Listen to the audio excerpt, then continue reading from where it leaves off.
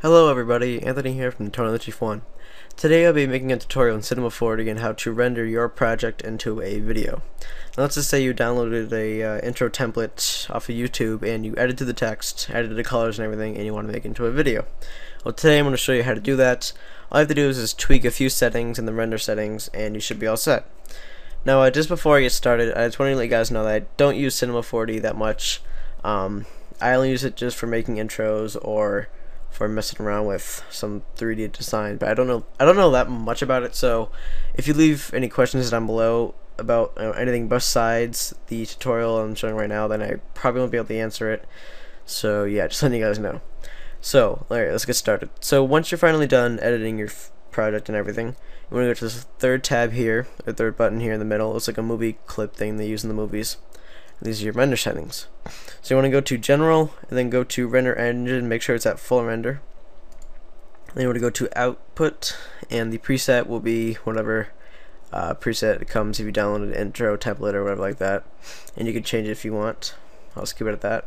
But let's just say you want to make it a 720p intro, then you want to change this to 1280 by 720.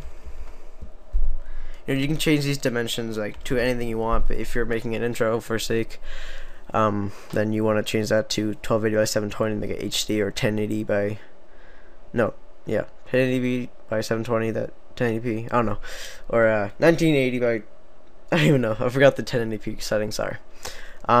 So once you have those set, make sure it's at pixels.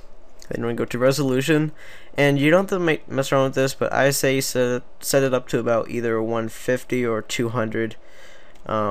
It just makes the video look a little bit better. Doesn't do that much of a difference, but it does make it look a little bit better.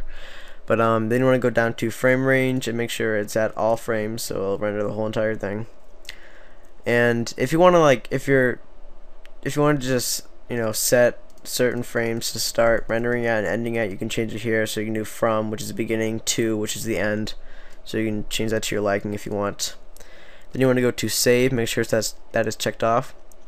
And then you want to go to file, click this little button here, and make sure the output area, make sure you actually do this, because if you don't change this, then it won't render and it'll get all messed up and everything. So make sure you want to output it to a certain area, like a certain folder, maybe in your documents. Just name it whatever you want, then click save. And then you want to go to format. You want to go all the way down to AVI movie, and then go to options, then go to compressor, and then Intel IYUV codec. This one works the best. I haven't tried anything else. I think this one, the only one that works. You can try QuickTime Movie as well, but that messes up for me a lot, so I don't really use it. So once you have all this set up, the file output and the format, then you should be all set. You don't need to mess with anything like multi-pass or anti-aliasing or options. You can if you want, but you don't really have to. So you basically just click on these three tabs, make sure it's on full render, change your resolution, make sure it's at all frames, or choose what frames you want, and then save, file output to choose it to your desktop or whatever, and then format.avi or AVI. So that's basically about it. And then once you're all done, just click this little middle button, and then it should start rendering all that crap, and then it should be in a video and wherever you saved it out. So thank you guys for watching. Please leave a comment down below if you have any troubles with the settings or anything. Please subscribe if this helped you, and like this video. So thanks for watching, guys. See you next time.